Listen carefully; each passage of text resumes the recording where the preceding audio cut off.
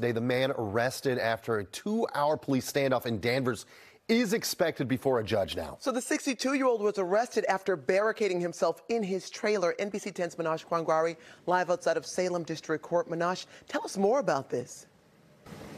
Well, the 62-year-old is Joseph Hurley, and police say before he even barricaded himself, he shot a woman multiple times. Then, while barricaded, he shot at police. This morning, he's going to face a judge for the first time right here at the Salem District Court. But I can show you, this was the scene yesterday afternoon when we first showed up. This was around 12. Mass State Police, SWAT, and Danvers Police responding to this mobile home park on Newberry Street. It's right next to the North Shore Marble and Granite after a woman reported she'd been shot and that she fled to a nearby mobile home away from the suspect. Well, police arrived to find Hurley inside the home in question. That's when Hurley allegedly fired several rounds at police.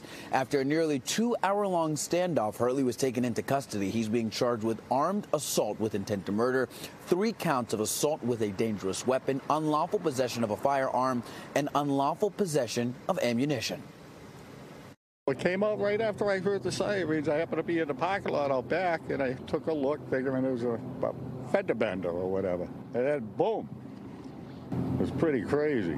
I'd never seen that kind of response here, you know, geez. You got people that got little kids that are going out here, and because of it, you know, it's a shame.